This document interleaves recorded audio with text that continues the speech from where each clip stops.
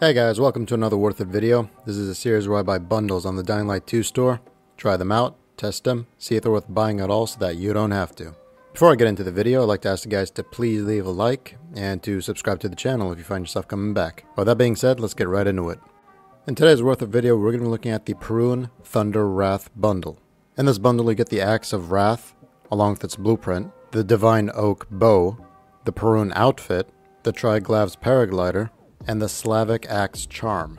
All this will cost you 800 Dying Light points or $8. Now starting off with the outfit, it honestly looks really amazing. Like the amount of detail in it is astonishing. I'm not really too big on medieval things, but this particular outfit, I'd honestly rock this in the Dying Light 2 world. Although for me, I'm very into like big heavy armor, so that's just my personal opinion. But yeah, the outfit, it's pretty good. Next we have the paraglider, which I don't really know much about medieval things or what this could represent, so don't really know what else to say about it other than it looks pretty cool.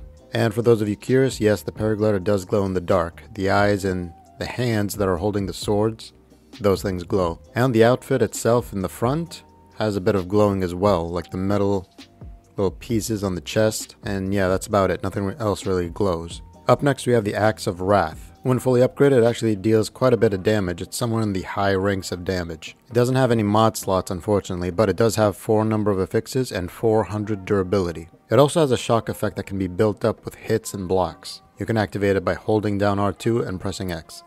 Now the weapon itself looks aesthetically pleasing, like it has this yellow electricity all around it. It's really cool, like this is something I've actually been hoping we could get. But I would have preferred like maybe Thor's hammer or something. Now I did try throwing it, but unfortunately it doesn't come back to you, so that's kind of disappointing. I would like a weapon like that you can throw, and when you hit an enemy it makes like this electrical explosion and then comes back to your hand. Like I feel like something like that should be accessible to people who have completed the game.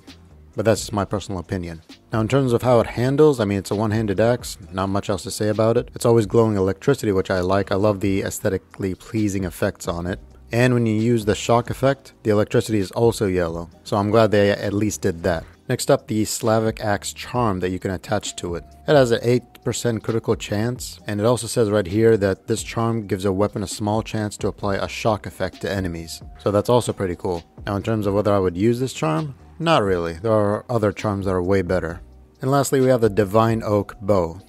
Now it looks pretty cool. It's got this little glowing thing right here, but other than that, it's pretty much just a normal bow. It does have this effect, the fury effect from like the savage bow, but other than that, there's not really anything else special to it. It doesn't do anything special. It does take all the kind of arrows that you have, but other than that, there's not really much else to it. Now that's it for the video. If you guys want to see glitches and other cool stuff for Dying Light 2, check out this playlist right here. But if you want to check out other cool bundles, check out this playlist instead. Other than that, hope you enjoyed, and I'll see you in the next video. Peace.